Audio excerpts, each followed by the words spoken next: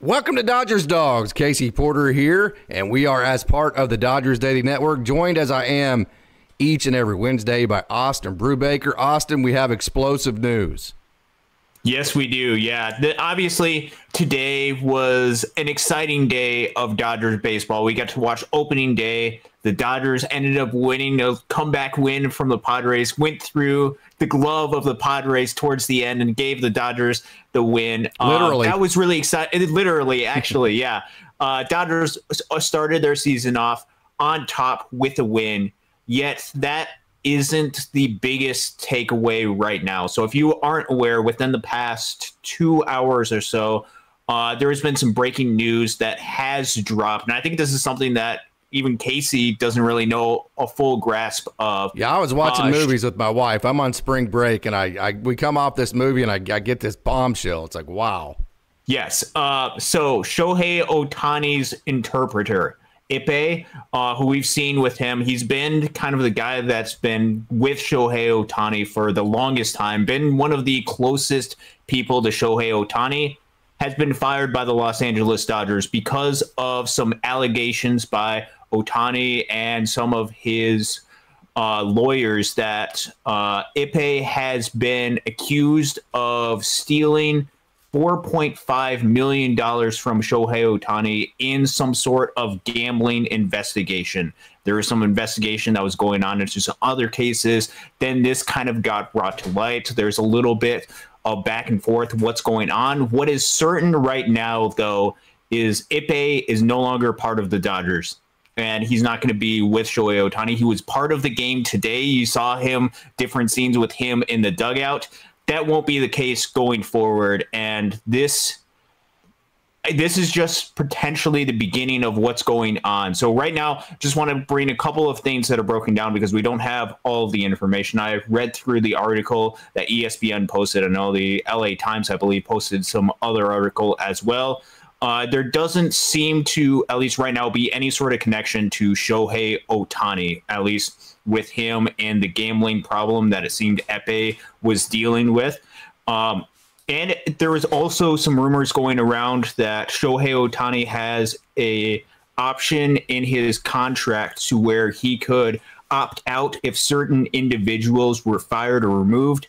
That does not include Ippei. So that won't be an option for Shohei Ohtani as much as we know. Repeat that. That's important for people to know. Repeat that one more time. Yes, absolutely. Shohei Ohtani has a clause in his contract where he could opt out of his deal if certain individuals within the Dodgers organization got fired. That does not include Ippei for as much as we know. That does include guys like Andrew Friedman or Mark Walters, but that does not include Ippei. So that does not affect Shohei Ohtani. But we are just into the beginning stages of this investigation. What is going down? The team is currently investigating. They have announced that Ippei is no longer part of the Dodgers organization. And as far as we know, it doesn't have to do anything to do with Shohei Ohtani. Yet this was the guy that was closest to Shohei. So a lot to digest. A couple of thoughts that I have just on the first set. First things first.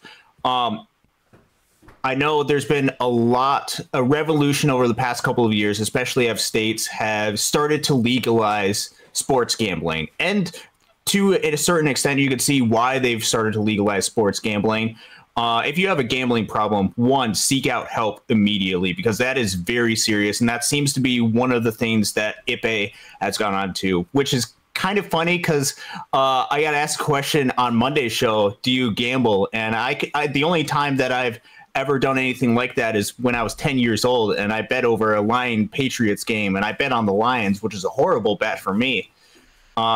If you have a gambling problem, seek out help immediately. And I know that's something that it gets addressed, something that is often overlooked.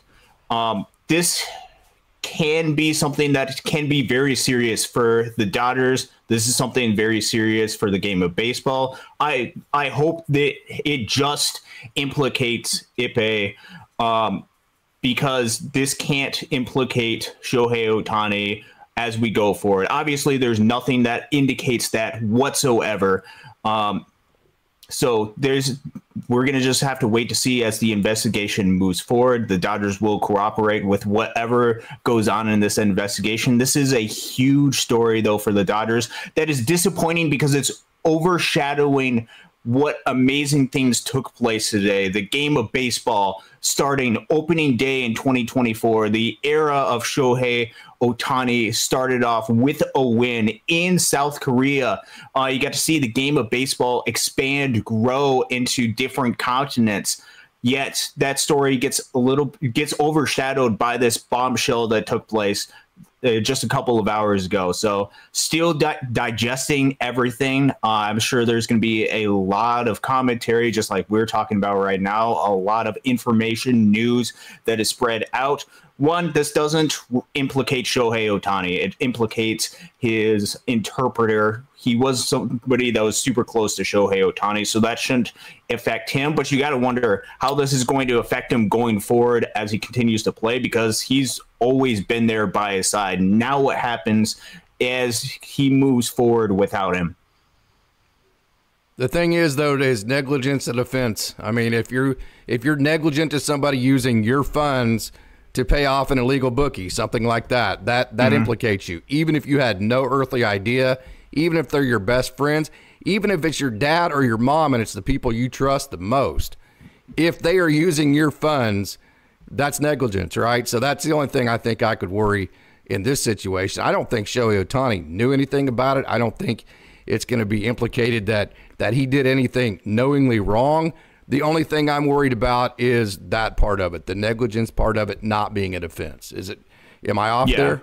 Yeah, and there's, especially because yesterday, I believe, Ippei had some sort, in anticipation of this article coming out, he was interviewed and he had a long conversation, took some of the things back in the connection with talking about Shohei Ohtani from Tuesday to the next day. So there's a lot more to the story. There's going to be a very serious investigation that takes place as a result of this.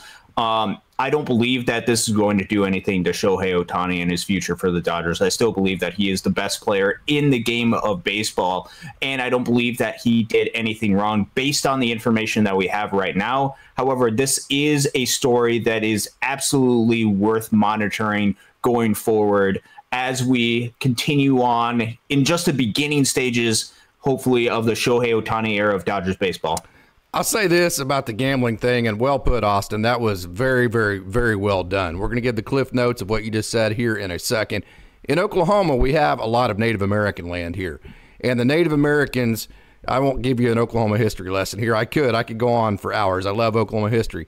But basically, if a tribe in Oklahoma buys land, then they can set their own like gambling is not a federal law. It's state by state, so it's a state law.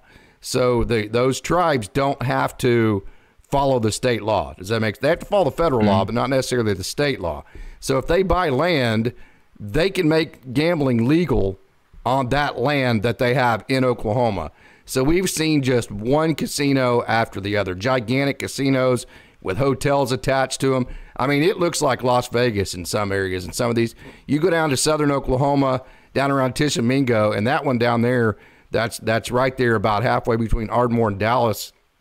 I mean, it's probably, I think, 160 acres. I mean, it's like you get lost. You don't know what direction you're going when you're in this thing. I say all that to say we see gambling in Oklahoma up close and personal. There is a casino at almost every corner in the state of Oklahoma. Believe that or not, because like I said, a tribe will buy some land, they'll put a casino on it, and then people will go. I have seen the effects of what this gambling stuff does close up. It has effects on attendance of high school sports. It has effect on attendance of college sports. It has an effect on everything. It is absolutely terrible. So, Austin, before we move on, this is a very downer type of conversation to have. You got to cover it, obviously. Give us the cliff notes again. What we know is 100% fact, what is still speculation at this point, and just sum all that up, what you just said. Yeah, so just going over a little bit of a recap of what we talked about initially. A couple of hours ago, it broke that Ippei, who is Shohei Ohtani's interpreter, the person that was closest to Shohei Ohtani, has been fired from the Dodgers, and that has been announced by the team. They didn't really give a whole lot of additional comments. There's a report, article on ESPN, I believe also in the LA Times. Essentially, the allegation going around right now is that Ippei, Shohei Ohtani's interpreter, stole money from Shohei Ohtani to pay back some of the gambling fees that he had, the gambling losses that he had occurred to the value of $4.5 million. Wow. Which is a huge loss and a huge gambling. Right now, there hasn't been any statement as far as where those are. I believe Ippei has stated that that was based off of other sports like overseas soccer, or in the article of ESPN, he has stated that. He emphasized that it didn't have anything to do with baseball, which you better hope it doesn't have anything to do with baseball. Otherwise, that opens things up even more. So right now, Ippei, Shohei Ohtani's interpreter, has been fired. That is something that we do know, and we do know that there's allegations that he stole money from Shohei Ohtani. There is an active investigation right now that the Dodgers, and I'm sure Major League Baseball, law enforcement is going through to try to sort everything out. So I think this is just the tip of the iceberg of what we are going to know. Also important to know that Shohei Ohtani can't opt out of his deal as a result of Ippei firing. I believe that is for Andrew Friedman and Mark Walters, some of the more higher ups. I don't believe that implicates Ippei and his firing, because there is a clause in Shohei Ohtani's contract to where he could opt out of his contract if certain individuals are fired. This firing does not affect that for Shohei Ohtani, so he is still under the deal, under the contract for the Dodgers for the next 10 seasons. A lot to digest right now. This also doesn't implicate Shohei Ohtani in any sort of gambling thing, at least from what we know right now, and there is no expectation that it will, although this is an ongoing investigation, so the Dodgers are going to have to comply with law enforcement, same with Shohei Ohtani, Ippei, and we'll have to wait and see where this investigation goes. Certainly not the start to your season that you were anticipating or wanting in the start of the era of Shohei Ohtani baseball in Los Angeles. Man, tough news to get the night started, especially after all the excitement and Ohtani going over getting 2 hits last night, and the Dodgers coming back and winning a great game. So that's our conversation on that. We're going to move on after I say this. We are not necessarily a news reporting agency here. We consider ourselves to be more analysts. So let me say this, and I'm pretty close with most of the reporters, not some of them, I should say, that are probably going to do work on this. I'm not going to steer you which way to go. You choose the reporter you want. But I would say this for the reporters out there: don't try to be first, because you're dealing with people's lives, man. Get this thing right. Unless you know what you're putting on paper is 100% correct, don't do it just for clicks and likes and views and that kind of thing. Don't do that. You're playing with people's lives here. And as a viewer and as a fan, know the people that operate that way. Know the people that will not put something on pen and paper or digitally unless they know for 100% fact it is 100% correct. Go to those go-to guys or go-to girls or go-to, reporters, I should say, and follow them, and do not take anything else from anybody else that has been known to try to be first and try to be try to get that shock view, if you will, that clickbait. Do not follow those people. You can if you want. I mean, I can't tell you, but I'm just saying, know the people that you can go to, know the people that try to be accurate instead of first, and follow them on something like this, because it is so, so, so important to get accurate news when it comes to something this explosive.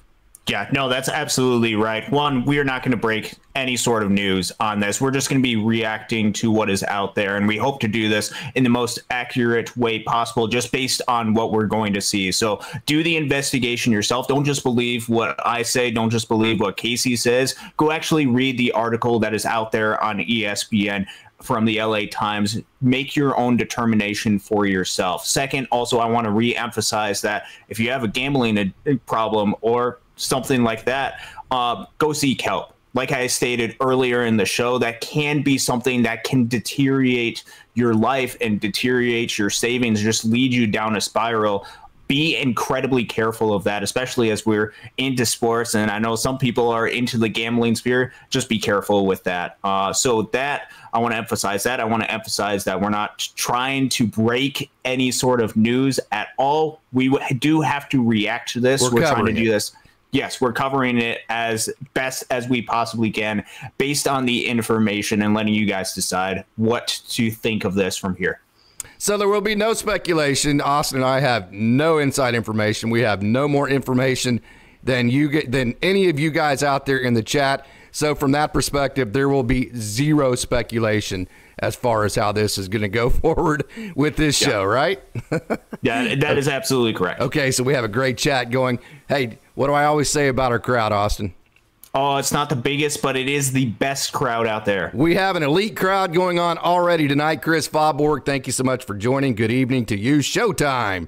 Ohtani might have committed federal crimes. We covered that. Yes, that could be a federal crime. It might not be. We'll see. We'll go on down the road and we'll get our next sort of information. But Austin kind of covered that in the sense that he hasn't necessarily been implicated as far as having any knowledge of this, but we'll have to see how that and I'm not going to make any sort of speculation on that. I'm only going to state what is out there, what has been reported. I'm going to say that this is just the beginning of investigation, but where this investigation goes down, that can lead you down a really tricky path, especially with us commentating about that. So I want to be incredibly careful with that. BC, Ohtani's being slandered. We will not do that again. We will not at all.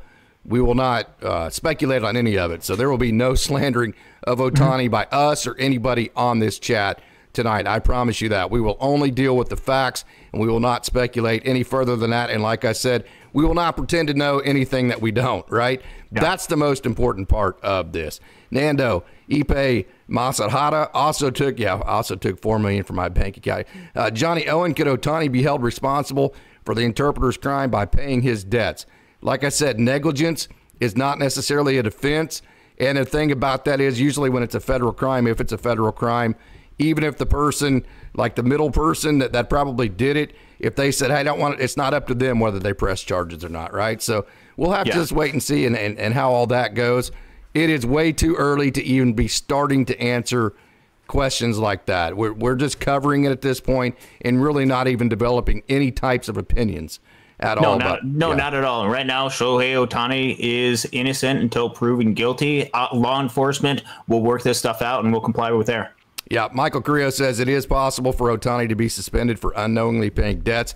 That goes back to the negligence not being a defense that I'm talking about. And then Hep C. Good evening, Hep C. Good evening, Showtime. Good evening, BC. Good evening, Daniel Berry Sports Highlights. Thank you so much for joining. This is going to be such a wonderful show. Once we get past this explosive news, and Mark says he's reading conflicting reports again, these initial reports, you got to know who to trust. The most important thing, period, when it comes to something like this is know who to trust, know who won't put something out unless it is true, and don't even read anything else from anybody else. I mean, unless you just take it as entertainment, fine, but know who knows how to nail these things and who doesn't. Hey, Michael Krawick, thank you so much for joining this evening. Michael in Thailand, this gambling thing is awful. I hate gambling. It's ruined millions of folks who can't stop. And how on earth did Shohei not know he even might have covered his gambling debt? Yeah, we're not.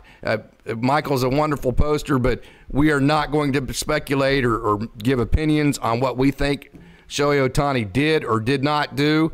So we're just not going to go down that slippery slope on Dodgers Dogs tonight. There are probably other shows that will and sit around and for click's sake and clickbait's sake try to come up with different scenarios about this and that and some deals that are pretty explosive, but we absolutely will not speculate on what we think Ohtani might have been involved with and what he might have not been involved with. Was I too negative there, Austin? No, not at all. That's just something that we, at this point, don't have any information, and there's really no point in talking about it. As far as speculation of what could be, I don't think that's smart for us. I don't think that is fair to Ohtani right now, too. We're just going to have to wait for law enforcement to try to figure things out. Yeah, so in Cali, gambling is illegal, but all this other crap like DraftKings is legal here. Yeah, and so the problem with those deals are like online deals. Those transactions are actually being made, physically transacted in a state where it is legal. Although you're a person that's living in California, you're making a transaction that is sitting in a state that gambling is legal, and that transaction happens in that state.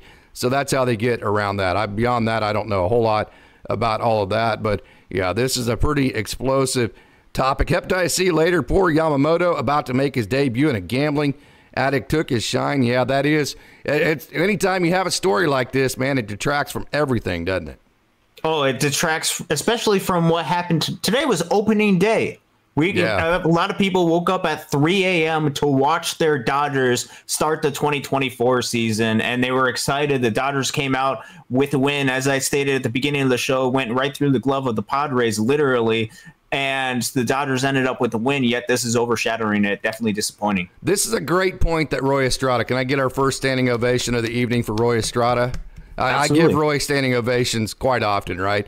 Just simply, this is the elite kind of stuff we get at Dodgers Dogs, right? Check this out, Austin. Stay focused, Dodgers fans. Let the facts come out before you speculate. Our goal is the World Series, and let's go strong. Haters are wishing and hoping that Ohtani is implicated. You have to already understand that the rest of baseball hates the Dodgers right now, right? And I promise you, there are a lot of people, as wicked as this sounds, that are absolutely hoping that Ohtani goes down with this, that aren't implicated with the Dodgers. So you're going to get all of that venom in that confirmation bias, even from some maybe some journalists that usually are pretty good. You're going to get a lot of that. So just as Roy is telling you, sift through that. Make sure you have the facts. Just know there's going to be a whole bunch of crap thrown on the wall from a whole bunch of people that are already jealous about the Dodgers, that went on steroids whenever the Dodgers signed all these great players in the offseason. And you're going to get a lot of people that are rooting for the Dodgers to get dragged through the mud for this. Yeah, no, that is absolutely right. There's going to be people rooting for the downfall of Shohei Ohtani and trying to find anything to try to implicate him in whatever is going on. So be careful of a lot of those reporting. Be careful of the overly optimistic side of it, too. You want to just let everything play out and trust that this process is going to go smoothly and that everything will be sorted out in the investigations.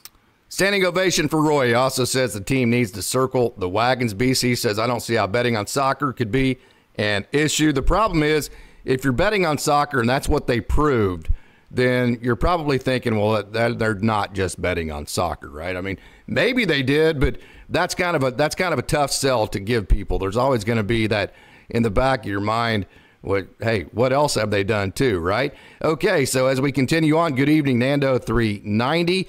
Nando 390 Yamamoto interpreter smiling from ear to ear right now. Bob Student 10. This is Ohtani's lawyer protecting him.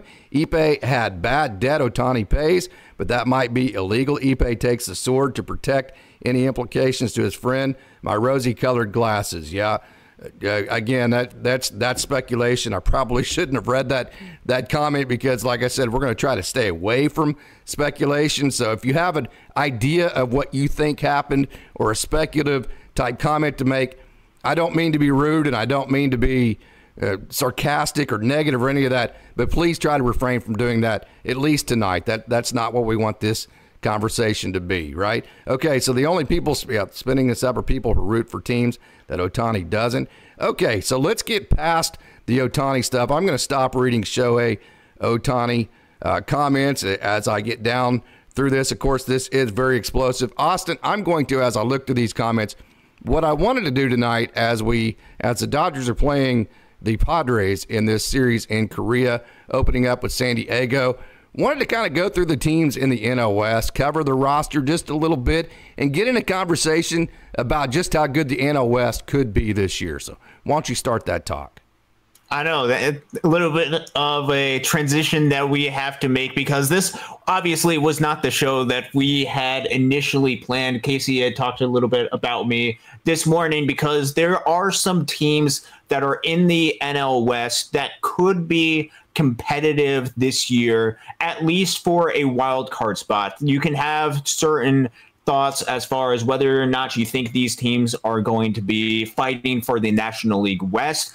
I still think, when I've done my evaluation of the teams, that the Dodgers' talent level that they have, the base of talent and the depth of talent that they have in their system, is just too strong to where I believe that they are going to win the National League West. However, there are some teams that are worth looking out for. There are some rosters that do have a lot of talent. Some rosters perhaps have different areas of strength that they have to each one of their rosters. So obviously right now the Dodgers are playing the San Diego Padres.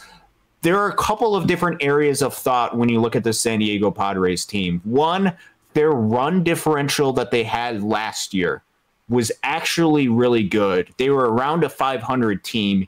Yet, if you look at the number of runs that they scored versus the number of runs that they gave up, they should have been last year closer to a 92-ish winning team instead of a 500 winning team, which means they would have easily made it into the playoffs last year if run differential had determined their fate. So you could state that and think that the Padres are going to be decent from this year because of that run differential. However, they are losing some key pieces. They are losing the best player that was on their team last year, which was Juan Soto. Juan Soto had a 158 OPS plus last year, which is well above a lot of the rest of their team. They still have some talent, yet I think they are very front-loaded, especially in their lineup that they have. So, like, if Manny Machado and Fernando Tatis Jr., if they don't have a great night, they're going to struggle. That's what you're saying. Yes. That's absolutely right. They do have Xander Bogaerts, which there's some kind of mixed numbers on his. So what I typically use, and I'll talk about this a little bit, because what we're trying to do right now is we're trying to predict 2024 statistics based off of past performances and past statistics. So offensively, some of the best measures of predicting future success. One, we use a lot of WRC plus. One of the key components in WRC plus, which actually you can see on Baseball Savant, is a statistic called WOBA. Do you know exactly what WOBA is? Or weighted on base average? Weighted on base average. So let me explain it to the audience in case you aren't familiar with it. So WOBA is a statistic that attempts to fix some of the flaws in some of the other baseball statistics. So let's talk about certain baseball statistics. Batting average. The thing with batting average that seems to be a flaw is every single base hit is weighted the exact same. Yeah. Which we know that a home run is better than what a single is. Theoretically, just because a home run is going to get you a run, whereas a single is going to put you on first base. A home run is a run every single time. So imagine a class if a test and a quiz were all weighted the exact same, right? And the quiz was open book. That's not fair, right? So that's what these advanced analytics try to do. They try to give a weight to different types of successful outcomes. Yes, and so what weighted on-base average does, it's on the scale of on-base percentage, yet it gives a specific weight to each individual outcome a player can have based off of mathematics. So as opposed to a slugging percentage, which defines weight, gives twice as amount of weight to double, times 2 to double, 3 times to a triple, 4 times to a home run. It does a calculation year to year based on the scale that it could have, based on how valuable a walk, a single, a double, a triple, a home run is, and puts it on a scale, which is why WOBA is one of the better offensive statistics of measuring an offensive output. Now, expanding that a little bit more, you can also look at xWOBA, which all that is, if you see an X in front of everything, is just expected WOBA. And I know I'm getting a little bit nerdy right now, but those are some of the statistics that I'd be looking for when I'm looking for future success of some of these players. And there's a little bit of reason to be worried, at least slightly, about a Xander Bogaerts, just because his expected WOBA numbers aren't amazing. I still think he's going to be a great player. And then you look up and down this Padres roster, Jake Cronenworth has struggled over the past couple of seasons. He is their 3-hole hitter. You go up and down. Hyun-Sung Kim, who's making his homecoming to Korea, is a really good player. Yet they are relying very heavily on that top 5 in their lineup, the Bogarts, Tatis, Cronenworth, Machado, Hyun-Sung Kim, to carry and elevate their team because their depth isn't really good. And I know the Padres have a couple of younger guys that they've called up, Jackson Merrill and Graham Pauley, who are young, really good, talented guys. It's going to take them time to get adjusted to the major leagues, especially because they spent significant time in either low A or high A last year. I remember seeing Jackson Merrill and Graham Pauley play for the Tin Caps back in August of last year. They're good players, but this is a huge jump, and they're relying on them because of the lack of depth that they have. Their pitching rotation is solid. Yu Darvish, decent pitcher. Joe Musgrove's really solid. I think Michael Caine is going to be really good as a pitcher that they acquired from New York. Obviously, they got Dylan Cease. The depth in their bullpen, I don't necessarily love, although I think it's all right. So the Padres, just talking about the Padres, and again, we're going through the National League West team, so I went into a little bit of a statistical nerd outbreak. The Padres, I think there is reason to be hesitant about them, especially because they lost a couple of their hitters that drew the most walks for them in Juan Soto, Trent Grisham. Well, there's a lot of warning last times year. For the Padres. What was that? That and they sucked last year. And they were not great last year. So there's reason initially to say, hey, they have a good run differential last year. Maybe that's going to correct itself this year. And then there's reason for hesitation going forward. So with all of these teams, though, one, never underestimate your opponent. That is a lesson that the Dodgers should have learned in 2022 and 2023. And they almost lost to the Giants in 2021 during the playoffs, although the Dodgers pulled out on top. So never underestimate your opponents.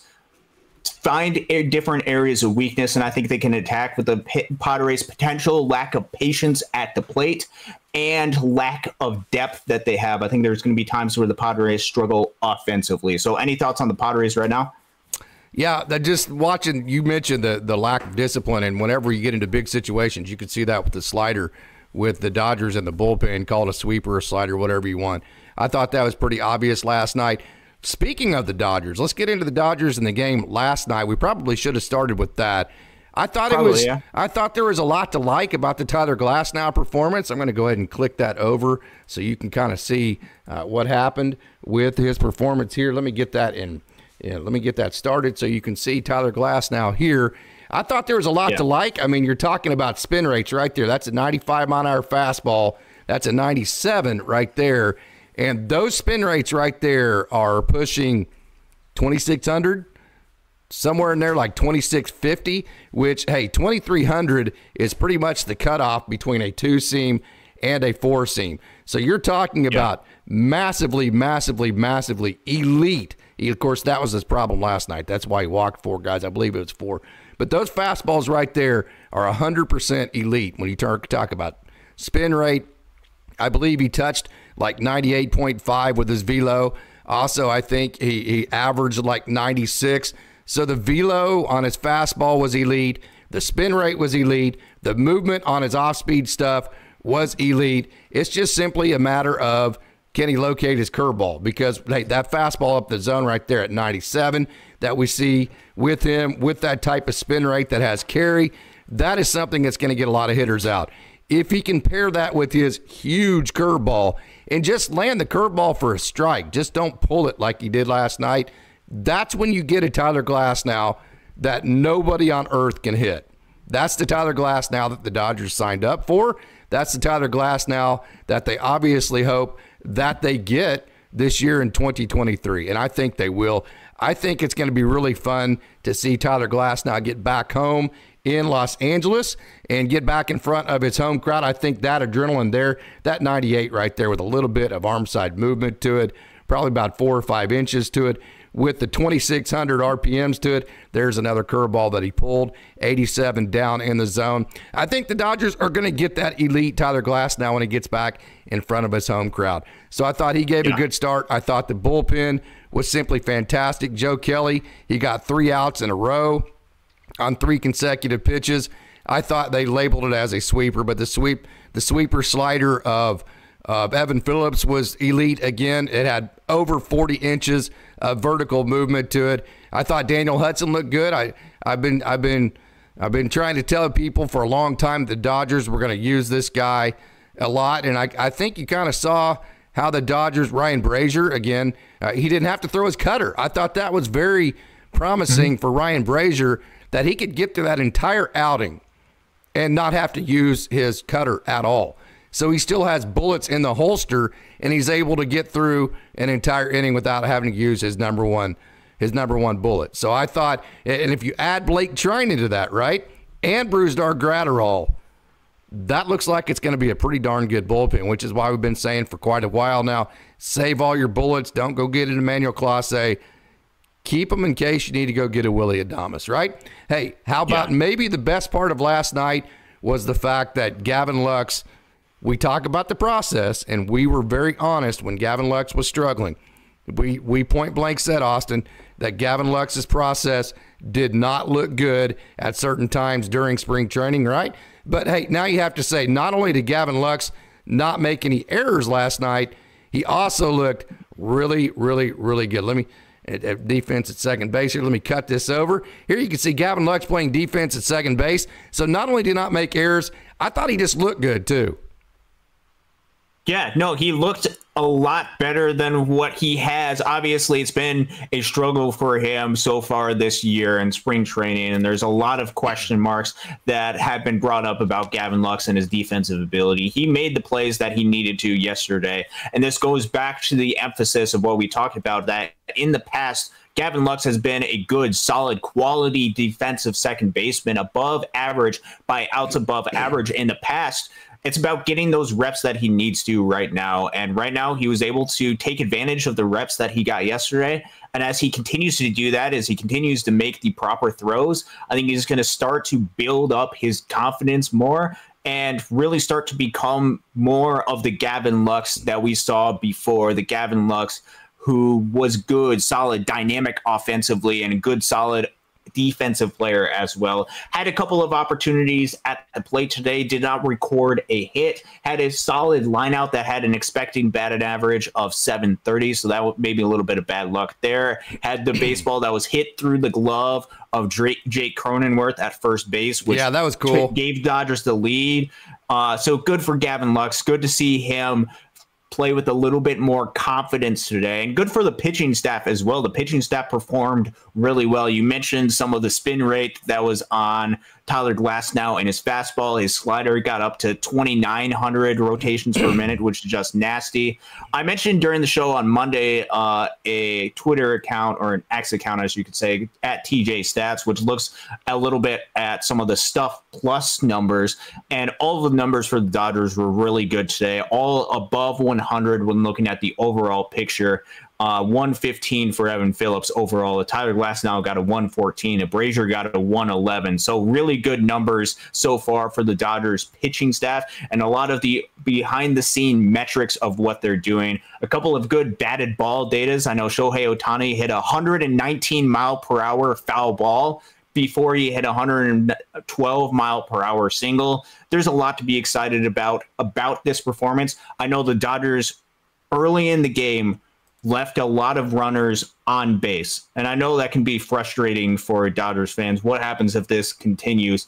I think it's a good thing that the Dodgers were getting those base runners on base, and I think it's a matter as if you continue to apply that pressure to opposing teams, if you continue to make opposing teams throw a lot of pitches, eventually things are going to burst. The bubble is going to burst, and that is something that I think the Dodgers are going to see. I think it was interesting how the Padres attacked the Dodgers lineup. You saw them bring out a lot of lefties. And there's one particular person that's going to get a lot of opportunities against left-handed pitchers. That's Mookie Betts. because of the way the Dodgers have the lineup set up. If you have a Jason Hayward, a Gavin Lux in the 8-9 hole, and you have Shohei Ohtani and Freddie Freeman at the 2 and 3 hole, you have Mookie Betts as penciled in between there. I think he's going to see a lot of left-handed pitching during the course of the season, and I think that's going to create a lot of unique and favorable opportunities for Mookie Betts to get in good hitter-friendly counts, to get on base, to go up for a Shohei Ohtani. I think that's going to be a real positive for him. I would totally agree with that. I was very impressed with the way that Mookie Betts and Shohei Ohtani both went with their pitches. Shohei Ohtani actually got a pitch on the upper half of the plate, on the upper part of the zone, I should say, on the outer half that he pulled, and then the pitch that he got low and in, he actually went the other way with. So he was able to cover the entire plate. He was able to cover both up and down in the zone. And what's so impressive about Ohtani and Betts to me, just the baseball, the pure element of the baseball game for me, is that it's very obvious. Him, Freddie Freeman, and Ohtani, I think it's obvious that they are great hitters first. They're not just guys that are up there trying to just launch the ball. We talk about the 3 true outcomes that we don't necessarily dislike, right? I mean, I don't. There is a place for the 3 true outcomes in baseball. I get all of it. Trust me, we get all of it. We probably get nerdier on this show than most shows. But when it comes to Mookie Betts, Shohei Ohtani, Freddie Freeman, they're not even considering 3 true outcomes. They're trying to be a great hitter. They're trying to hit the ball where it's pitched, and they're trying to get on base and hit over 300. I love that aspect about these 3 guys. Yeah, they have aspects of 3 true outcomes, meaning they do hit a lot of home runs and they do walk a lot. They also recognize that strikeouts are not good. And so a lot of, especially Mookie Betts and Freddie Freeman, don't strike out a whole lot. And they are good baseball players first. And I think that is something that is key. They're smart. They're able to do difficult things really well in the game of baseball, make it look easy. And this is an absolute force that the Dodgers have at the top of their lineup, where opposing teams are going to worry about, especially when it gets late in games. It's going to be, we have to get the 6, 7, 8, 9 hitters out so that we don't have to go up against this juggernaut part of the lineup. And the good thing with the Dodgers is the way that their lineup is sorted out. They don't have a lot of weaknesses in their lineup. The lineup is really stacked, and they have some depth that they can bring on off the bench. They brought in Kike Hernandez today, who had the sacrifice fly to tie the game. They also didn't even utilize a Chris Taylor, who can come in off the bench, who has some power in his bat. There's a lot of depth to this team. There's a reason why a lot of predictions have the Dodgers winning so many games. It's because this team is stacked right now, and there's so much depth that they have. Andrew Friedman and company have done a really good job of orchestrating this offense, orchestrating this roster that the Dodgers have, and we're starting to see it on display. So they definitely did leave runners in scoring position today. However, they did force the Padres to pitch 173 pitches, as opposed to Dodgers only had to pitch 127. That is a good recipe to success. You also had, 8, 9 walks that the Dodgers have. They're patient. They're able to get on base. They're putting runners on base, putting pressure on opponents' teams. That is exactly what you want to do, especially when you have this team that has a lot of pop. They're going to run into one, and it's not just going to be a solo home run. It's going to be multi-run home runs, whereas if you don't walk a whole lot, you're going to hit a lot of solo home runs. Because of this team, because they have the ability to get on base a lot, and they provide power with that, you're going to score runs in chunks. And I think that's something that the Dodgers were able to do it a little bit of a different way, hit some singles, play baseball, a little bit old school, which you might say. Yeah, absolutely. They were able to do that today, which is a really good element because they need that aspect of the game as well. It can't just be about launching the home runs because that leads to inconsistencies. The Dodgers have the ability to do that. They can also provide other aspects, getting base hits, stealing bases at times, and play a good, solid brand of baseball. They have a lot of great baseball players on this team. No doubt about that. Hey, Roy Estrada, haters trying to say Cronenworth had an inning double play, but he's saying no, he didn't, because that was Gavin Lux running, and Gavin Lux would have beaten that out anyways. That is a great point. I could not agree. Now, that was a terrible break for that. Boy, that's a tough error, isn't it? I mean, you give a guy an error because his glove broke. I mean, I guess you have to. I'm not saying he shouldn't be, but that's a tough error to take. I totally agree with Roy that Lux would have beaten that out. It would not have been a double play. Yeah, no, and then you're talking about game tied runners at the corners with 2 outs. You could argue that the Padres are going to get out of that. They do have to go up against Mookie Betts in that situation, but then you're dealing with a whole variety. It definitely was a tough break, and no, we don't mean to make a pun with that. Definitely a tough break for Jake Cronenworth and the Dodgers. Or Jake Cronenworth and the Padres. It was a great break for the Dodgers. They took advantage of it and were able to add on some runs after that. Great comment, Roy. Hey, good evening, Matty Man 5 Dodge. Good evening, Robert Roca. Good evening, Adam 818. Thank you so much for joining. Adam 818 fell asleep in the 5th inning last night. This morning, it was like 3 o'clock in the morning for me. Yeah, I think a lot of us fell asleep. I did that too. Turned it on, got it started, fell asleep, woke up in the 8th, fell asleep. I just couldn't stay awake. Hey, Matty Man 5 Dodge, the championship is going to hang over the Dodgers all winter. Yeah. Nando 390, thank you so much for joining. Nando says, hopefully Lux gained some confidence. He looked decent in game 1. Yeah, Jose Ayala was ready for us to start talking some baseball. Okay, Matty Man 5 Dodge says, anyone in the chat forecasting doom is a disgruntled Padres fan. Hey, okay, so as we continue on with our great talk of the game of baseball, it was a great game last night, and it was really fun to watch the Dodgers again come back from a deficit in the late innings and do so not having to hit the home run. Yeah, no, that's absolutely right. And it doesn't seem like the ball was traveling as much as it had in that stadium. I don't know if it just happened to be opening day. I don't know exactly what's going on with that. So you're going to have to find other ways to win. And the Dodgers found a way to win, which is what you want to see from this club. They were able to do it. Hey, Shane Rochester, thank you so much for joining. Good evening, gentlemen. I never even went to sleep last night. Hey, great for you. Congratulations. That you are a tougher human being than I am. I can guarantee you that.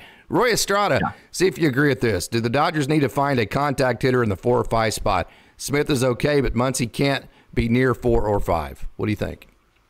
I'm fine with it, with the lineup as it is right now. I still think that Max Muncy has the ability to run into that power, and I think with the guys that you have in front of him, I think that's going to be valuable because I think that's going to lead to some of those 2-3 grand slam type of outings. I think Will Smith, if you look at some of his numbers, he does not strike out a whole lot. He is that contact type oriented hitter that you have from a Mookie Betts who doesn't strike out a whole lot and a Freddie Freeman who doesn't strike out a whole lot. Shohei Ohtani is about league average-ish, and his strikeout percentage maybe a little bit below league average, maybe strikes out a little bit more. So I'm totally fine with where Max Muncy is in the lineup. But then you have, following him, you have some guys that have some swing and miss in their game. You have a Teoscar Hernandez, you have a James Outman. So maybe you can make the argument that, although this wouldn't go great with the lefty versus righty matchup, that you don't want 3 straight strikeout hitters in a row in a Max Muncy,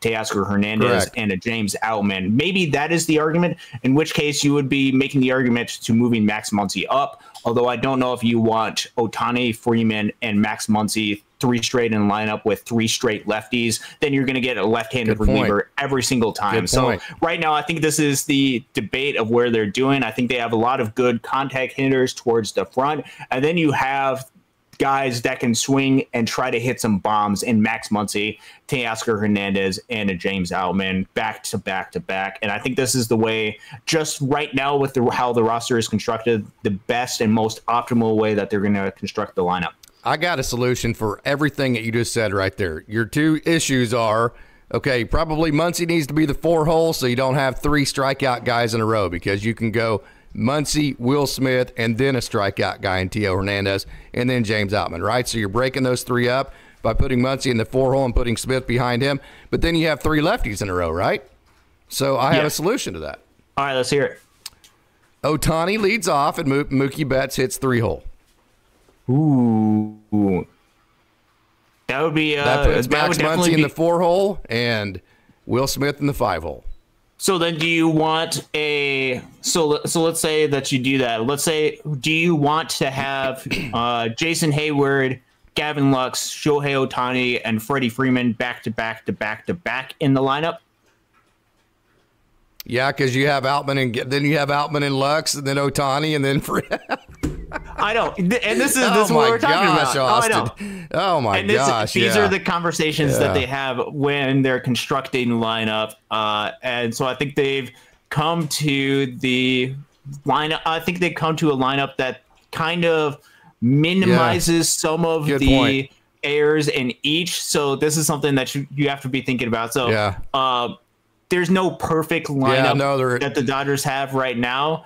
They definitely are left-handed heavy, which is something that you have to keep in mind. Which is why they needed T.O. Even if T.O.'s not great, that's why they needed him.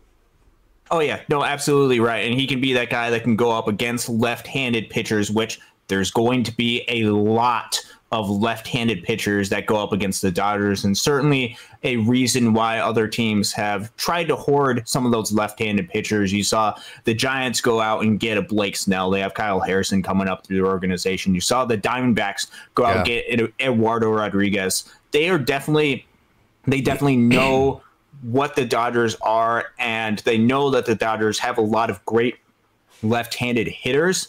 So they are trying to find the best possible matchups they can come up with, which there's not a great matchup going up these guys with the Dodgers, but that might be a small advantage, or at least a little bit less of a disadvantage that they're going to try to take off. So roster construction, or lineup construction, I should say, definitely an intriguing topic.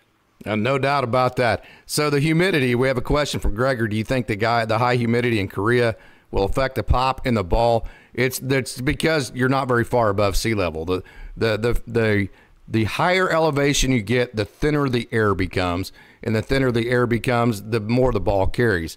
So it's about the small amount level above sea level is why the ball is not carrying, and boy, it is not carrying at all. Mike Boyer, good evening. So the MVP of Game 1 was a glove. I don't think that happens too many times in the 45-plus years I've been watching Dodgers baseball. Angelo, I'm a fan. Oh, yeah. I support the decisions of the coaches, yes? I was just about to say there is always something new that can pop up in a game of baseball, which keeps us watching every single day. Shane Rochester, here's a great comment. Glasnow absolutely battled. That's a sign of an ace. Not having his best stuff, got that double play with the bases loaded, no outs. Mm-hmm. That was huge. That is the sign of an ace. Hey, we know aces are going to have their times where they go out and everything works, and when that happens, they have elite. Hey, when Tyler Glasnow goes out and he has his ace stuff, you're not hitting him. There's going to be those outings, right? But what's going to determine whether Tyler Glasnow actually is the ace the Dodgers needs is what Shane's saying right here.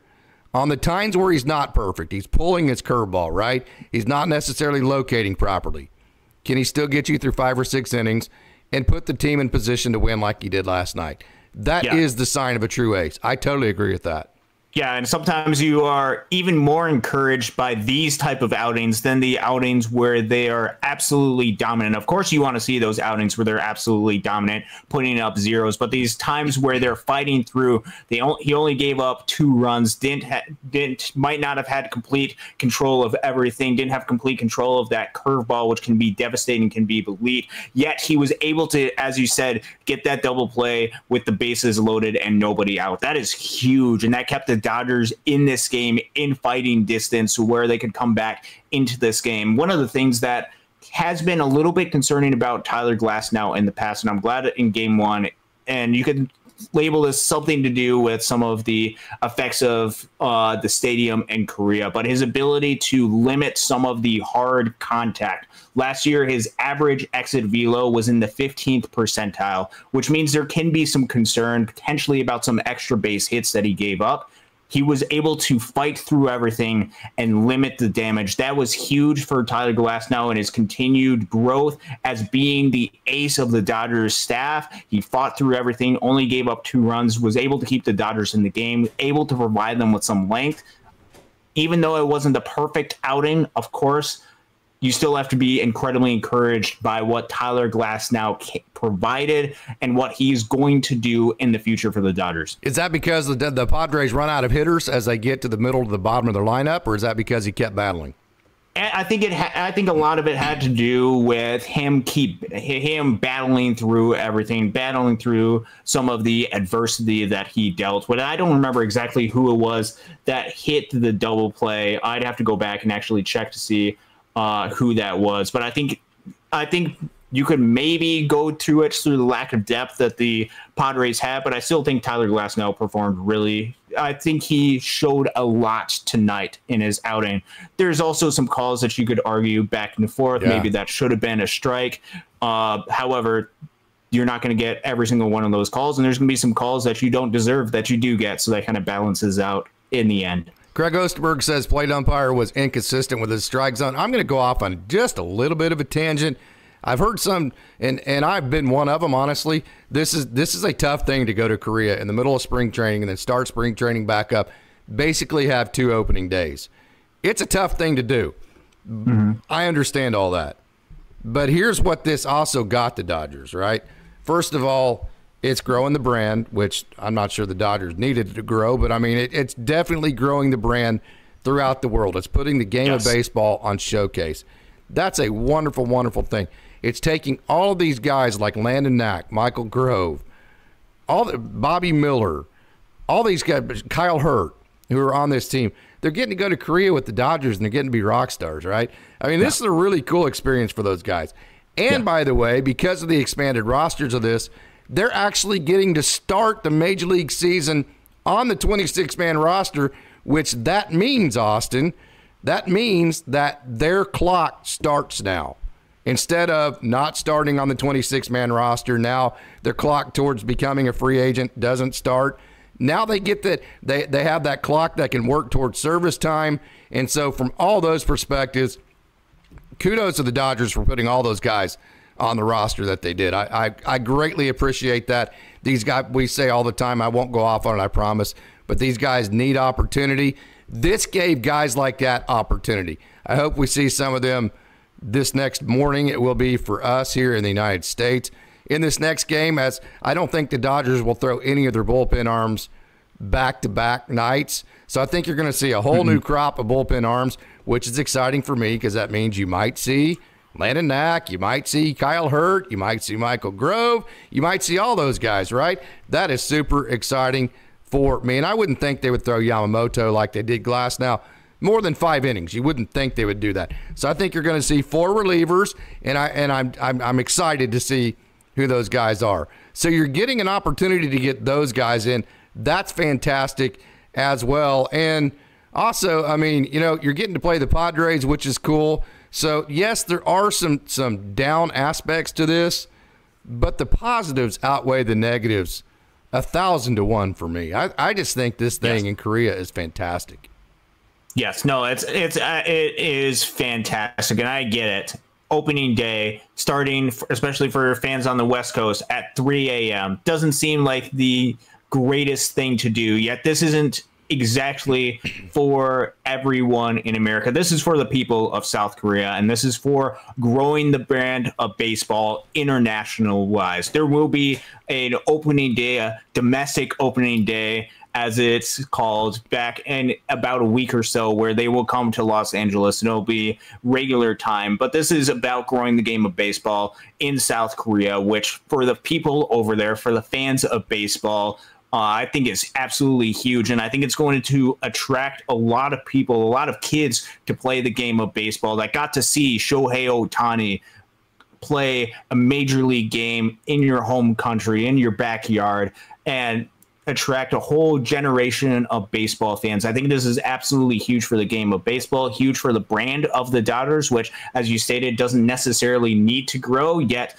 this isn't going to hurt at all. And I think this is going to be a great thing, especially for the Dodgers, for Ah-Sung Kim, who's making a return back to his home country. He's gotten a lot of standing ovations. Great for him. I know he's a Padre, but you have to feel good about this storyline as well. And for the younger guys, because and they've adopted Ohtani and Yamamoto in Korea too. I mean, they absolutely, absolutely. With it just Asian being a players, 2-hour plane ride.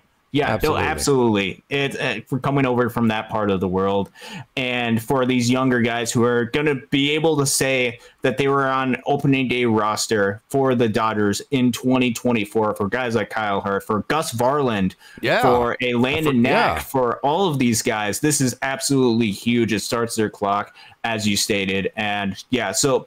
I get it. It might not be the perfect situation for the Dodgers, and there's certainly some things that they're going to have to work around as a result.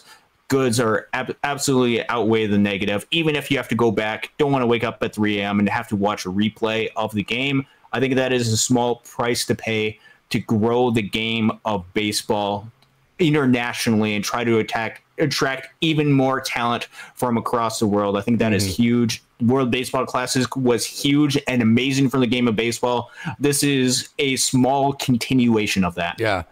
I would agree with BC. BC has a good point. I prefer if they just didn't do it there. Go somewhere where baseball isn't quite as popular. But I think the first time you do this, you want to put your best foot forward and you want the rest of the world to go, oh, wow, I want that, right? Yeah. And so the next time you do it, you go to a smaller place that maybe baseball isn't as big. You already know how to do it. You've worked the kinks out.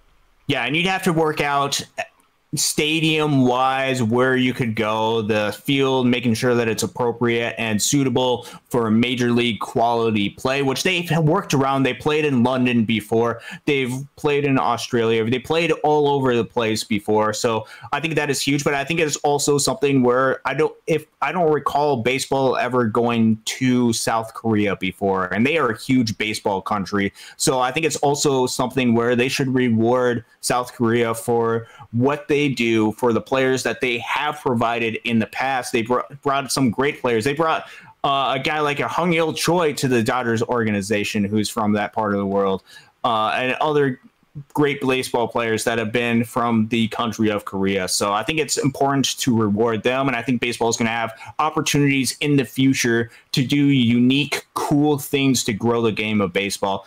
I love the Field of Dreams game. I know it was kind of cheesy. It kind of a little bit of a game just to showcase the game, but it also was a really cool feature that they have. Cool. That was it was cool. Super cool. It was really cool. I got to see the field that they were playing on, an actual Field of Dreams, on my road trip that I went on last year, which is really cool. I liked when they go down to Latin America and play some of those games. I think they might have an opportunity to do even more of those games, which is amazing. I like what the Marlins are doing, where they're allowing some of the noisemakers and some of the just themes of baseball that they have in Latin America be part of the Marlins games, and just growing this game even more, I think, is huge for this game going forward. And so I think this is a huge positive for the game of baseball, even if it does inconvenience the Dodgers in the short term.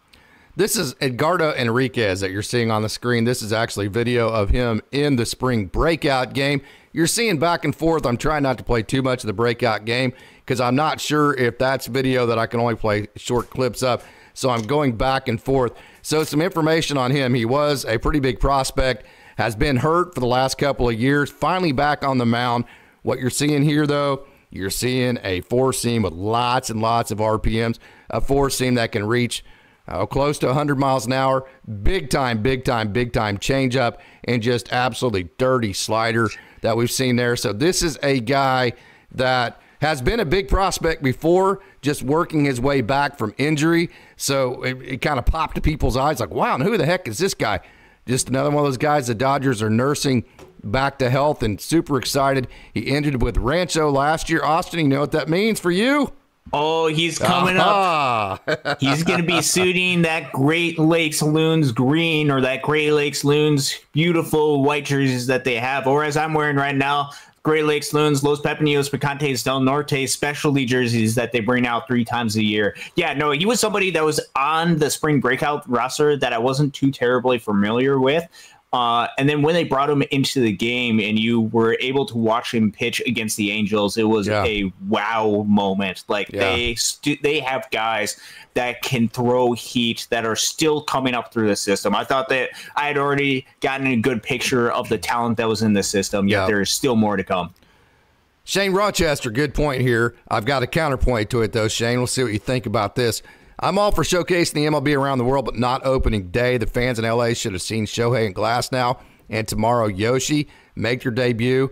The problem with that is you need that travel time coming back. So the only way you could do it would be maybe right before, but you really can't do it any other time during the season because you need to give the reason why this worked is that you had the 2 exhibition games before it because you have the travel, right? I mean, it's ridiculous travel. I mean, you think it's tough going from West Coast to East Coast. The time change is ridiculous. So these major leaguers need a couple of days just to adjust their body, correct? We're seeing Edgardo Enriquez here. I'm going to go ahead and continue playing that. And then they got the 2 exhibition games. And then when it's over, they get to come back and play some spring training games, correct? So they did this in a time of the year to where they had buffer on both sides of the game. So I don't disagree with you in the sense that Dodgers fans should have gotten to see the opening day with Glasnow and Yamamoto. Just from a logistical perspective, I just don't see how it could work any other time of the year. Yeah, this is going to be the only time of year where they're going to make a trip with this amount of travel and with this drastic of a time difference and what that impacts on the individual players, make it work. I think this is the only time that they're going to make it happen to where if they plan on going to, let's say, Japan in the future, which absolutely is part of MLB's plan that'd be cool, to try to get Shohei Ohtani and Yoshinobu Yamamoto back to Japan, it's going to be the exact same thing where they're probably going to be starting the season in Japan if MLB and the Dodgers are able to make that work. Yeah, that's what Shane says. I want to see them play in Japan. That's a great comment, though. We have an elite crowd. Hey, Akira LAD all the way from, speaking of, Japan, right? How about that? Good evening, Akira. One more massive game going to happen tonight. Yamamoto is 3 years straight best pitcher in Japan. He said last night during his interview, he simply can pitch normally what all of his best debut in the major leagues. Excited to see Yamamoto. Don't you know he has butterflies? Oh, yeah. No, I can't imagine what it's like to be Yoshinobu Yamamoto right now, being able to make your MLB debut, but also be doing it in South Korea, near the part of the world where you had been pitching your entire professional career, where you had so much success. It starts to get real for Yoshinobu Yamamoto, so I'm excited to see what he's able to do, what sort of adjustments that he's taken from spring training, and be able to implement them during tomorrow's game. Christopher Navarro, the guy that threw Christopher Navarro, the Edgardo Enriquez, that narrative there and watching film on him, that came from Christopher Navarro because he wanted to see video on him. So, Angelo, I'm wondering who will throw out the first pitch tomorrow. Chan-Ho Park was the perfect start to the game today. Any idea, Austin? I honestly have no idea who they're going to make throw out the first pitch. I don't know too much of the history between the Dodgers, the Padres, Major League Baseball, and South Korea to where I have the perfect ideal candidate. So I'm excited to see who they bring out. Okay, so we think the Dodgers are the best in the NL West. Would you agree with that? Give me your objective opinion. Are they the best team in the NL West, Austin? Yes, the Dodgers have the most talented team in the NL West to where I believe that they're going to win the NL West this year. There are teams that you should be at least on the lookout for. One, I don't think you're going to get too much competition. At least I'm not anticipating it from the Colorado Rockies. I just think the talent level that they have isn't quite to the level anywhere close to where some of the other teams are. So I'm not anticipating a surprise from Colorado, but the other teams, you could conceivably make an argument for each one of those teams making the playoffs, including the reigning National League champion Arizona Diamondbacks, who made it to the World Series last year. Don't be sleepwalking on the Arizona Diamondbacks because they made it to the World Series last year. You have to at least give them some due respect. And the Giants have been active during this offseason, got the reigning Cy Young Award winner of the National League. Before we get back into that, Bob Student 10 says, can't wait for the challenge system. Totally agree. Guys like Angel Hernandez, days will be numbered. I don't normally do this. I come from a family of officials. My dad was a Big 12 football official forever. He's actually officiated national championship games, a couple of them, many different bowls. And so anyways, long story short, he's still a replay official in the Big 12 as we speak. So I come from a family of officials, so I don't normally do this. I will say this point blank, Angel Hernandez sucks. There's no reason why that guy is still in the major leagues, man. You should not be able to have the attitude he has and suck that bad. Hey, these guys' livelihoods, man. I mean, when Max Muncy's at the plate and he hits 32 home runs when he hits a home run instead of striking out because you're calling a pitch that's not a strike on him because he knows the strike zone better than you do. I mean, that's money in Max Muncy's bank account that you could be taken away from him, man. Guys like Angel Hernandez shouldn't be able to suck like that. I'm sorry, because if you sucked as bad as he does as a player, your ass is gone, man. I'm getting fired up talking about it right now, but that guy sucks. Yeah, no, he is. I'll just say it mildly and say he is not the greatest umpire Major League Baseball has ever seen. And I think that's might be a little bit of an understatement. I got a little fired up there, but man, it's almost like he's entitled. It's like, ha ha ha, look what I can do. I mean, it's like. Yeah, no, and it's frustrating because it doesn't seem like there's any sort of accountability for the umpires, because now we're able to see there's different Twitter accounts that give out umpire scores based off of the calls that they have.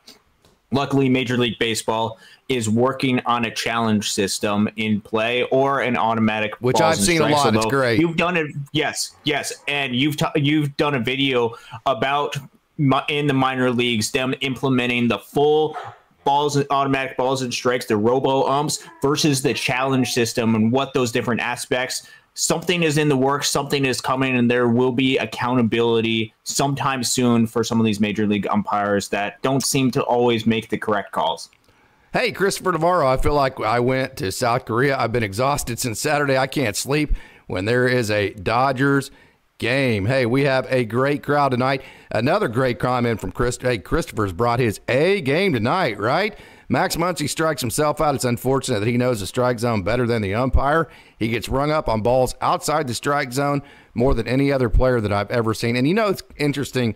You're human, and I've done a lot of umpiring behind the plate, and you get a feel for the guys that know the strike zone and the guys that don't, and you tend to give the guys who do know the strike zone, just from a human element, the benefit of the doubt, like, borderline pitch, if he took it, it's probably a ball, right? He doesn't seem to get that, though, does he?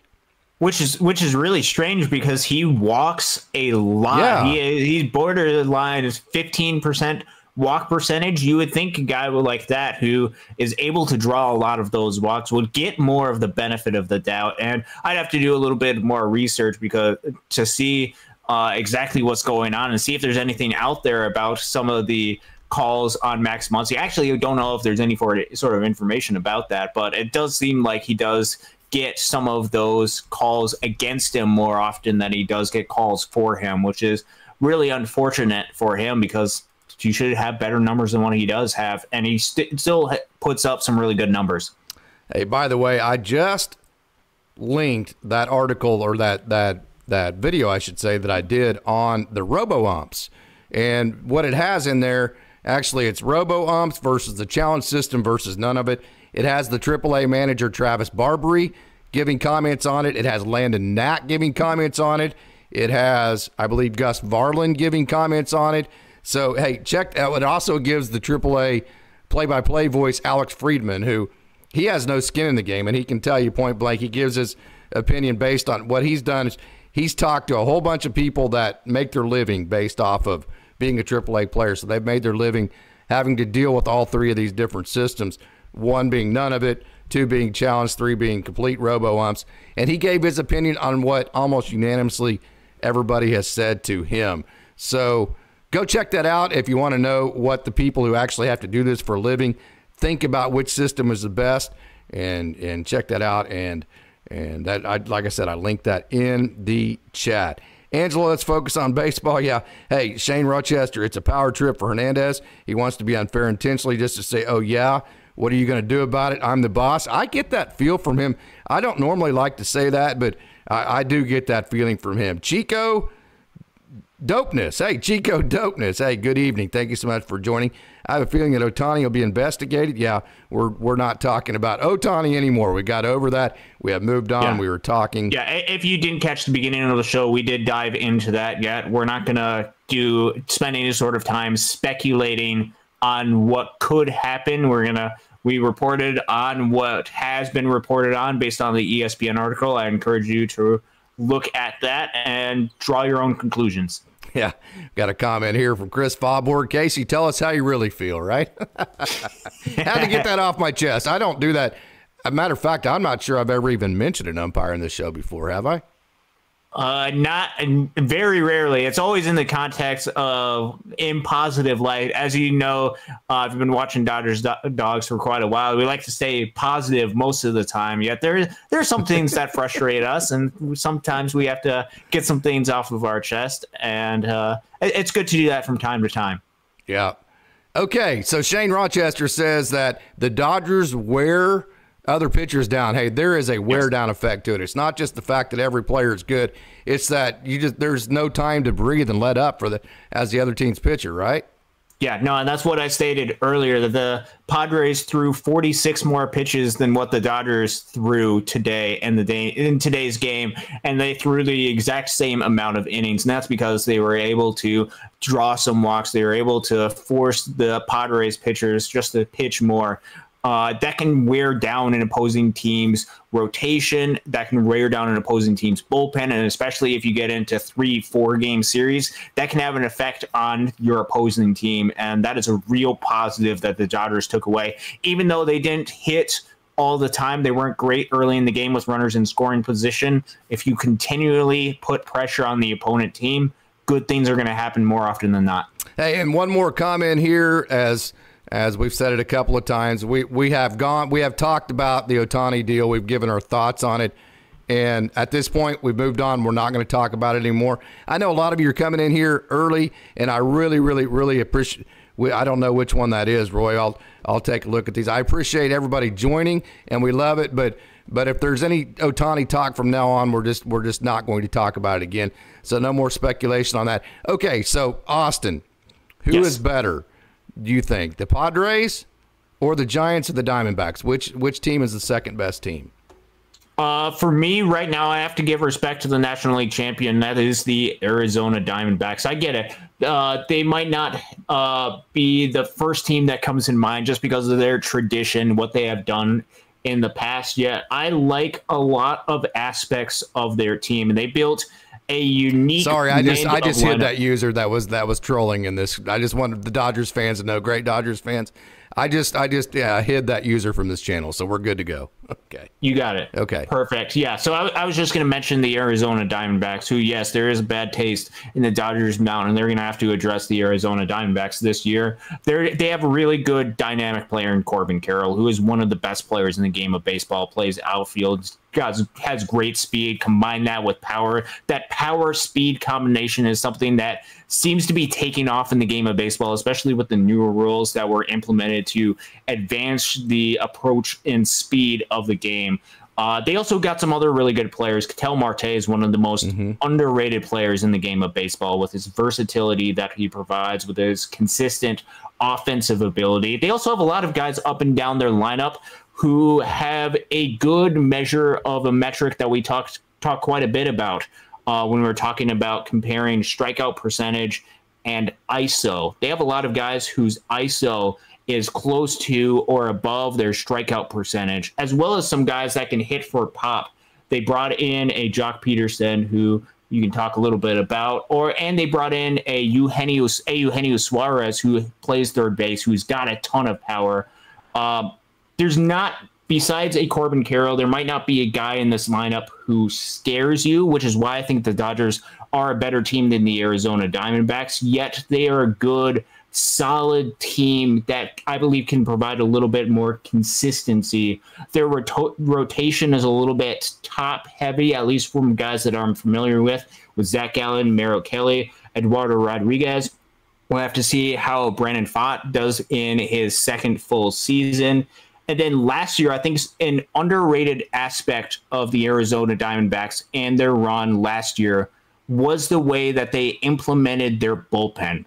The reason they won against the Philadelphia Phillies is, and strangely enough, a lot of times when it doesn't work out, when you play the matchup game and it fails, that gets pointed out. What should be pointed out is the Diamondbacks played the matchup game exceptionally well against the Philadelphia Phillies, to where for the bullpen, putting lefties versus lefties and righties versus righties, they did that really well, and I think they're going to be able to do that. So I've got a lot of respect for the Arizona Diamondbacks, for the young, talented club. They have also got Jordan Lawler that is coming up through their system.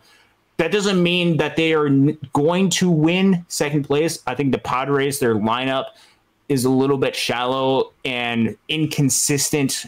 They're going to battle with inconsistencies as they get big league experience from Jackson Merrill and Grant Pauley, who are making such an elevated jump. And so then that brings us to the other team, the San Francisco Giants, who have been one of the more active teams adding to their club. They added a Blake Snell. Now they've got the best 1-2 punch of the three teams that I talked about, and Logan Webb, who is absolutely phenomenal, and Blake Snell, who just won the Cy Young Award last year. That's going to be really tough. The back half of their starting rotation has some question marks. You have Kyle Harrison, who's a great prospect, yet he's going to be coming up and taking that next step, which we know there's an adjustment period. They have Jordan Hicks, who is a great piece out of the bullpen, making that transition to the starting pitching. So I don't know exactly how that's going to be. They do have a great closer in Camilo Doval, who's going to be lights out. And so it's going to be playing against the Giants. If you're going to be able to score runs in that 4 through 8 innings or early in the games, that's when you're going to have to take advantage of them.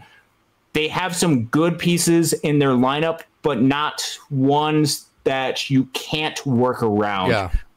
They added in a Jorge Soler, who does have power, who does have a lot of pop. Yet, if you look at his WAR metrics, as far as the value that he brings a team, he's been closer to a 1-ish WAR player throughout his career. Still is going to get home runs. Defensively, isn't going to provide a whole lot. He's going to play a lot of designated hitter.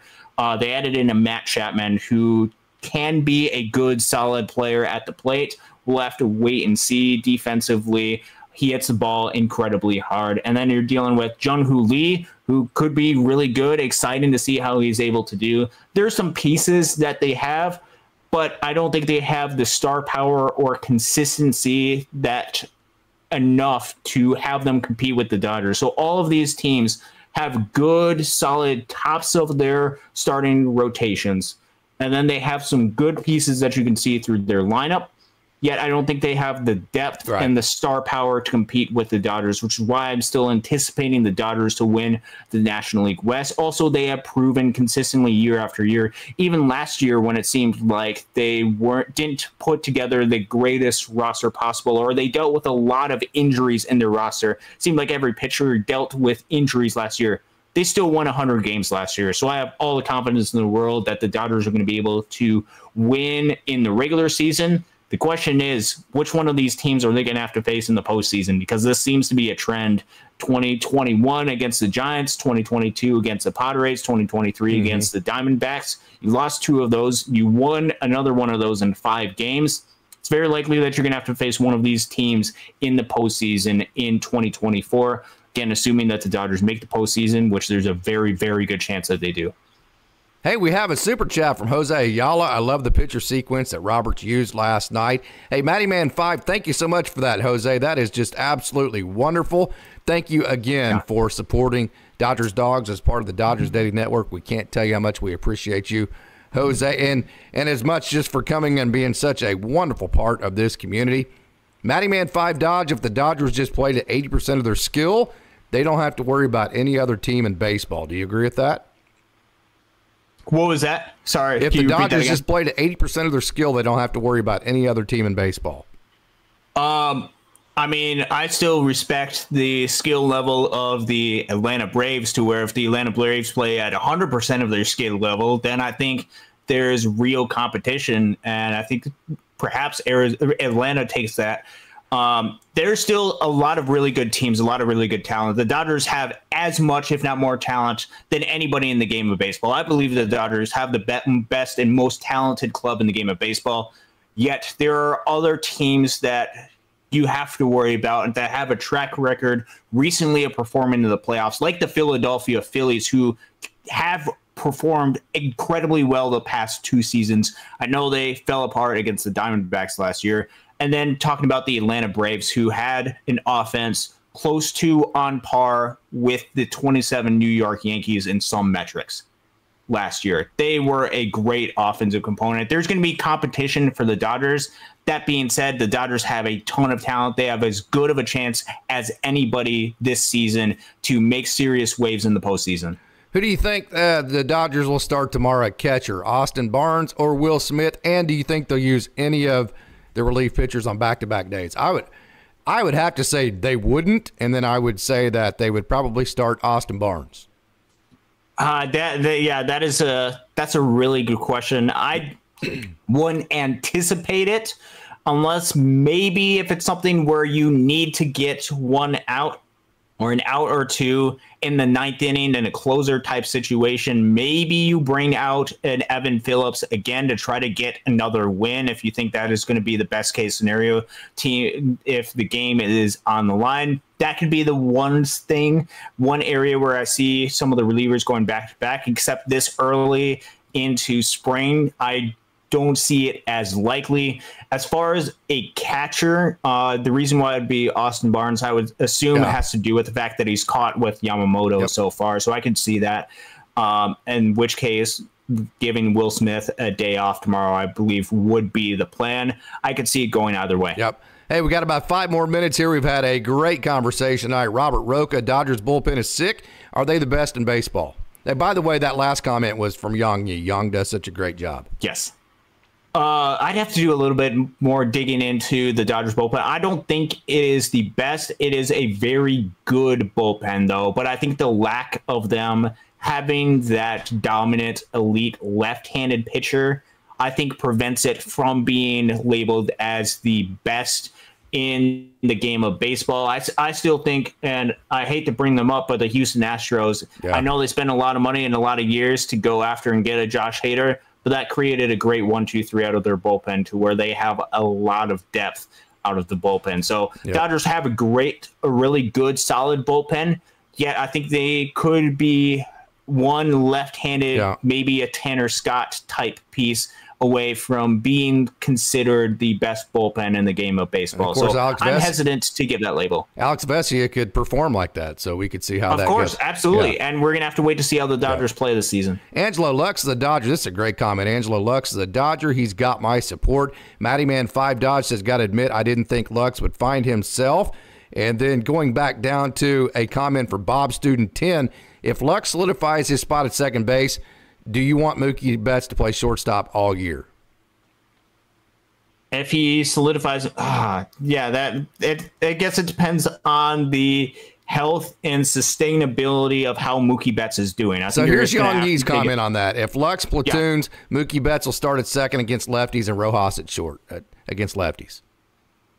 You could definitely do a little bit of a platoon matchup if you want. Regardless, they're going to manage Mookie Betts and make sure that he's healthy because they have to have the priority in the combination of Miggy Rojas, Gavin Lux, and Mookie Betts leans heavily onto Mookie Betts because of the upside that he has. So they're going to lean into what is best long-term for Mookie Betts to make sure that he is healthy and has as much stamina as possible going into the postseason. That is going to be top concern, and to where I think it's going to be something that they're going to have to evaluate and look at as the season goes along to see how he's doing, how he's managing the workload, and what they're going to implement different strategies to make sure that Mookie Betts, I don't believe, is taking shortstop 162 games. I don't think that is realistic at all for Mookie Betts. I think he could do it, but he might be gassed by going into the postseason, which we saw last season. His performance started to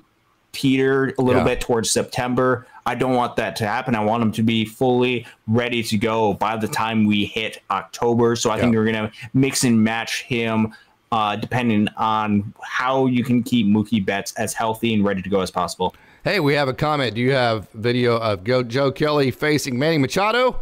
There you go, my friends. This was a part of Joe Kelly's 3 pitches, 3 outs in a row. Let's watch that again. How beautiful is that, right? Joe Kelly getting Manny Machado out. We have just a couple of minutes left. We have had a wonderful crowd tonight. So I'm going to kind of scroll through here and see if I missed anything. I don't think I did, but hey, let me scroll back to the bottom, see what we have here, and then I don't think we have anything else. So I think we're gonna finish with final comments here, Austin. Yeah, no, a lot to discuss tonight. Obviously, early in the show, we had to talk about the breaking news that broke about 3-4 hours ago with the Shohei Ohtani and Ippei situation. But I don't want that to cloud over the good that has happened with the game of baseball reaching out to the people in South Korea, with the Dodgers winning on opening day, showing a lot of great signs. Tyler Glass now taking some steps and showing you that he can fight in battle as an ace of the staff and really limit some of the damage when he doesn't have all of his stuff, for this offense to be able to find unique ways to come back to the game, to put pressure on the opposing lineup. All great signs to take away from game one of an 162 marathon, a good marathon for a good Dodgers team.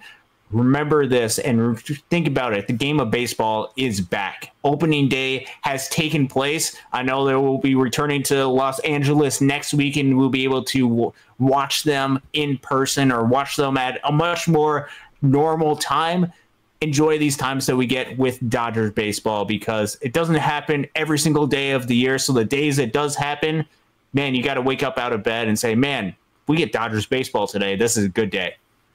All right, it has been a great crowd. Dodgers dogs, you are the absolute best. What a blast it is to get to talk to you. Now I'm going to go spend some time with my Dodgers dogs and my beautiful wife, and we're going to go watch another movie because we're on spring break. How about that, Austin? Sounds like a lot of fun, doesn't it?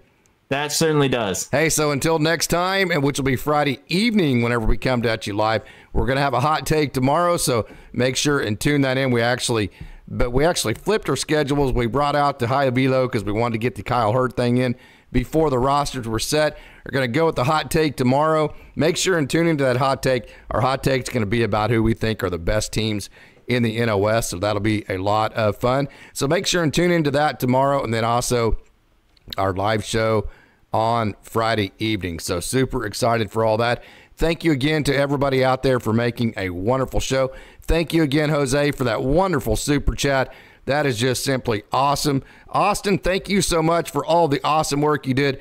By the way, I should have said this early on, but we had quite a bit to do. What a great job you did on Monday's show. That was just a fantastic show. So thank you so much for doing that. And so until next time, go Dodgers.